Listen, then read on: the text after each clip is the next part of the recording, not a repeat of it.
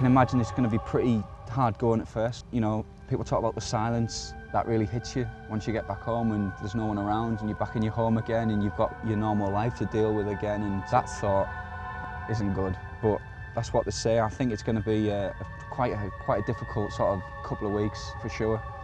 I was almost excited to see if this trip had any impact on him. It's highs and lows, isn't it? You know, I've had a massive high. You've got to deal with the lows, and I suppose it's how you deal with that which maybe just makes you stronger. Or you could go two ways. You know, you might get really motivated to do stuff, or you might just think, oh, God, I can't be bothered with anything in England. It's just really crap. Hopefully it's going to go the other way for me, and I'm going to want to do as much as I can to experience things like this. Things sink in, you know, a lot harder.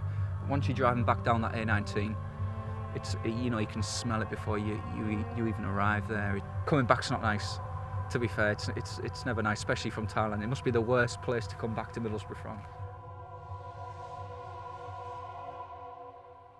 Adam had been told about the sickness and depression he would face, but no one can prepare you for what lays ahead.